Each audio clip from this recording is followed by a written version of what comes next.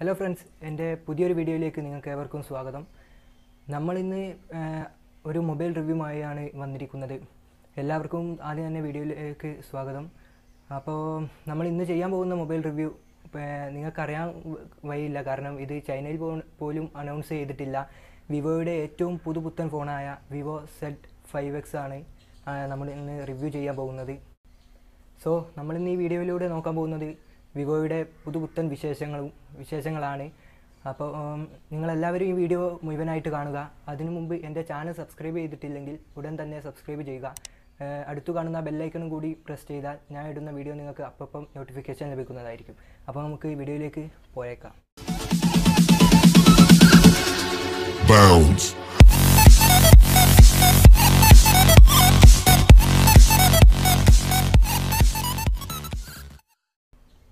So നമ്മൾ ഒന്നാമതായി നോക്കാൻ പോകുന്നത് വിവോയുടെ ഡിസ്പ്ലേയെ കുറിച്ചാണ്. മികച്ച ഒരു ഗ്ലാസി ഡിസൈനാണ് വിവോ ഇതിന് നൽകിയിരിക്കുന്നത്.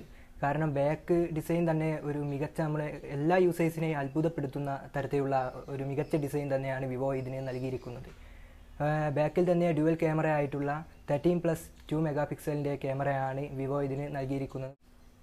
അപ്പോൾ ഡിസ്പ്ലേയിലേക്ക് വരുമ്പോൾ 6.26 inches full HD+ IPS LCD display ആണ് വിവോ ഇതിന് നൽകിയിരിക്കുന്നത്. ഒരു മിഡ് റേഞ്ച് ഫോൺ ആയിരിക്കുമ്പോൾ ഇതിന് നല്ലൊരു ഡിസ്പ്ലേ തന്നെയാണ് വിവോ ഇതിന് നൽകിയിരിക്കുന്നത്. Then display full view display ആണ്. 5 ഹോൾ ആയിട്ടാണ് ക്യാമറ ഇതിൽ വിവോ നൽകിയിരിക്കുന്നത്.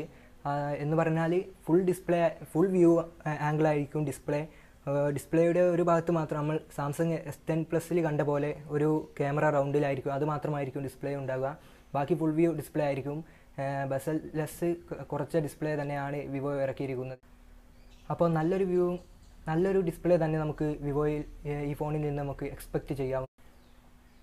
സോ നമ്മൾ അടുത്തായിട്ട് നോക്കാൻ പോകുന്നത് ഇതിൻ്റെ പ്രൊസസ്സറാണ്. സ്നാപ്ഡ്രാഗൺ 670 ആണ് ഇതിന് പ്രൊസസ്സർ നൽകിയിരിക്കുന്നത്. അപ്പോൾ നല്ലൊരു പ്രൊസസ്സർ തന്നെ എന്ന് നമുക്ക് പറയാം. കാരണം സ്നാപ്ഡ്രാഗണിൻ്റെ പ്രൊസസ്സർ നല്ലൊരു MIയിലൊക്കെ കണ്ടുവരുന്ന നല്ലൊരു പ്രൊസസ്സർ തന്നെയാണ്. വിവോൻ്റെ മറ്റ് ഫോണുകളിലും സ്നാപ്ഡ്രാഗൺ പ്രൊസസ്സർ തന്നെയാണ് ഉപയോഗിച്ചിരിക്കുന്നത്. അപ്പോൾ പ്രൊസസ്സറിൻ്റെ കാര്യത്തിൽ നമുക്ക് ഒരു നമ്മൾ പേടിക്കേണ്ടതില്ല. കാരണം നല്ലൊരു സ്നാപ്ഡ്രാഗണിൻ്റെ പ്രൊസസ്സർ തന്നെയാണ് ഇവർ 670 നമ്മൾ നോട്ട് 7 Proയിൽ 675 ആ റേഞ്ച് വരും. അപ്പോൾ നല്ലൊരു പ്രൊസസ്സർ തന്നെ വിവോ ഇതിന് നൽകിയിരിക്കുന്നു. ആൻഡ്രോയിഡ് 9.0 ഇത് വർക്ക് ചെയ്യുന്നത്. ഒരു ഗെയിമിങ്ങിനായിട്ടുള്ള ഫോൺ തന്നെയാണ് വിവോ ഈ ഫോൺ ഇറക്കിയിരിക്കുന്നത്. കാരണം അഡ്രിനോ 615 ചിപ്സെറ്റ് ഇതിൽ യൂസ് ചെയ്തിട്ടുണ്ട് വിവോ. അപ്പോൾ നല്ലൊരു മികച്ച കാര്യം തന്നെ വിവോ ഈ ഫോണിൽ നൽകിയിട്ടുണ്ട്. കാരണം ഒരു യൂസേഴ്സിന് വേണ്ട എല്ലാ സ്പെക്സുകളും ഇതിൽ വിവോ ഉൾക്കൊള്ളിച്ചിട്ടുണ്ട്. അപ്പോൾ നല്ലൊരു ഫോൺ തന്നെ ആയിരിക്കുമെന്ന് നമ്മൾക്ക് ഇത് എക്സ്പെക്റ്റ് ചെയ്യാം.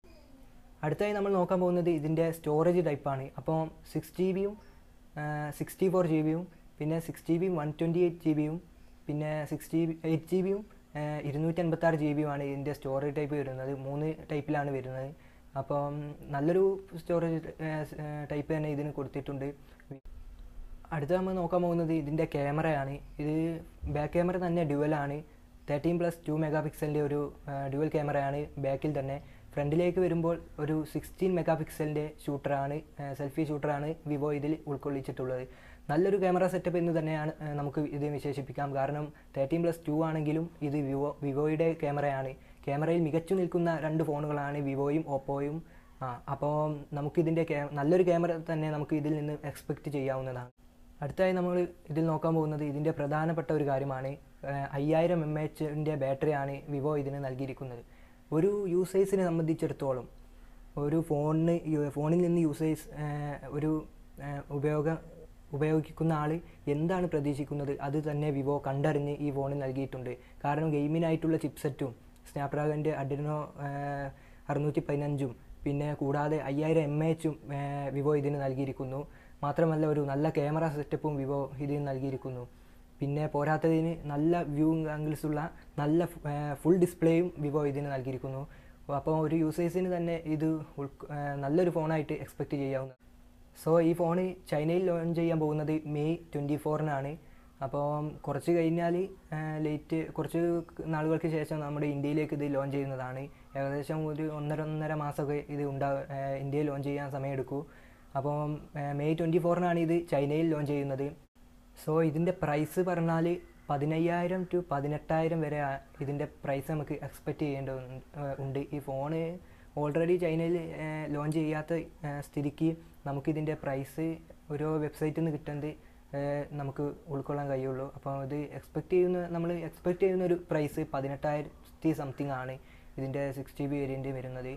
അപ്പോൾ നല്ലൊരു ഫോൺ തന്നെയാണ്, മികച്ച ഫോൺ തന്നെയായി ഇത് budget mid range ഫോണായിരിക്കും. So friends, നിങ്ങൾക്ക് ഈ വീഡിയോ ഉപകാരപ്രദമാണെന്ന് തോന്നുന്നെങ്കിൽ നിങ്ങൾ എൻ്റെ ചാനൽ ഒന്ന് സബ്സ്ക്രൈബ് ചെയ്താൽ ബെല്ലൈക്കൺ കൂടി ക്ലിക്ക് ചെയ്താൽ ഞാൻ ഇടുന്ന വീഡിയോകൾ നിങ്ങൾക്ക് അപ്പോൾ നോട്ടിഫിക്കേഷൻ ലഭിക്കുന്നതായിരിക്കും. അപ്പം ഇതിലും നല്ല കിടിലൻ മൊബൈൽ റിവ്യൂകളുമായി നമുക്ക് മറ്റൊരു വീഡിയോയിൽ മറ്റൊരു ദിവസം കാണുന്നത് വരേക്കും ബൈ ബൈ.